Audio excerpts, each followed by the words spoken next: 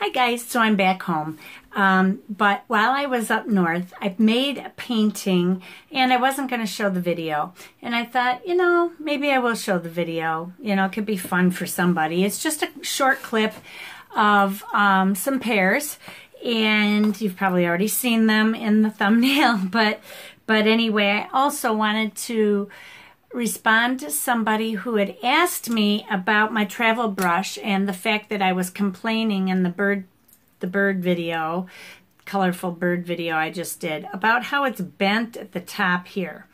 And that happens usually when my brushes start to wear out, or if they got clipped into something where they were bent for a while. Now, I don't think this would do that. It goes up to here, and it has that much clearance at the tip. So I don't think that was the problem.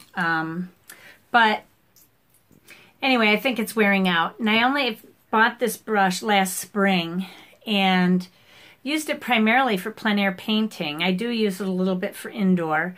It's a softer synthetic brush and it feels like real fur. And sometimes I treat it like real fur. I've always babied it, but somehow I'm wearing it down, and I think it was from dipping in pans. But somebody asked me, can you just trim it? Can you just take some scissors and trim it off? It's not that simple, and I'm going to attach a video down into the description that shows you exactly what goes into making of a paintbrush. Some people say, wow, they're so expensive.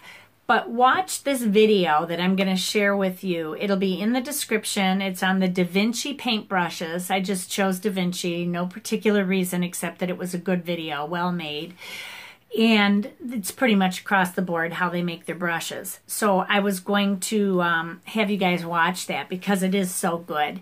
And I'm going to go ahead and show my other painting from my weekend up north.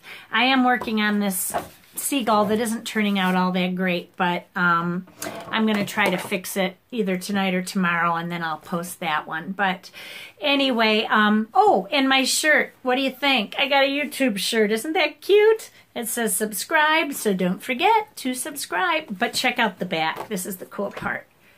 My artwork is on my back. I don't know if I can get it. Let me point it down a little bit more. And it's got my address and my artwork. That's a pastel painting that I did a few years ago.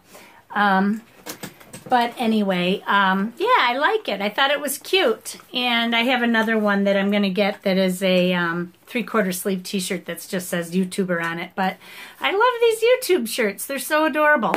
So anyway, I'm going to go ahead and post that pear painting, and you guys can watch it. It's just quick, simple. I did it in hyperlapse mode, so it's going to be quick. But I will try to explain as much as I can while it's happening. So it was difficult for me only because I was painting upright on my plein air easel, which I was doing again today with this seagull. And I happened to run into a few problems, so it's not done. But here's the pears that I did. So if you'd like to see this, then just stay tuned. And if you want to see the bird painting, that one was posted yesterday. You can go back, or I'll post it at the end of my video for you. So anyway, everybody have a terrific day. Paint with wild abandon, have courage, and be kind to people. Bye-bye. Oh, you want to see? You want to come up and see? You're going to come up here. Say hi to the people. Yes, there's my baby. Yes, everybody loves you. No, you can't slip me the tongue. Okay, well, I got to talk fast here because I don't have much time. This clip goes fast. I'm basically just drawing in some pears that I found online. I used Nicolazo Yellow, and Hansa Yellow Medium was the brighter color. And then I also used Quinacridone Red, and Alizarin Crimson was my deeper red, and Burnt Umber for the stems, painting those in. But when I was working upright, I was having trouble keeping the white of the paper.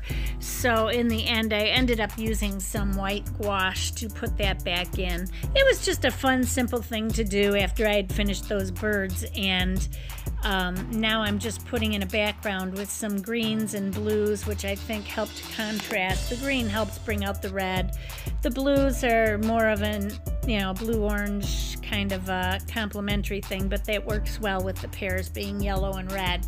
And then mixing them all together. So that was basically it.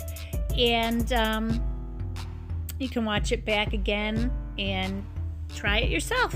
Okay, so here are my pears. Unfortunately, I was having problems because I'm on this incline. I'm still trying to get used to this angle, and I was losing my whites. So I had to use a little bit of gouache on the pears.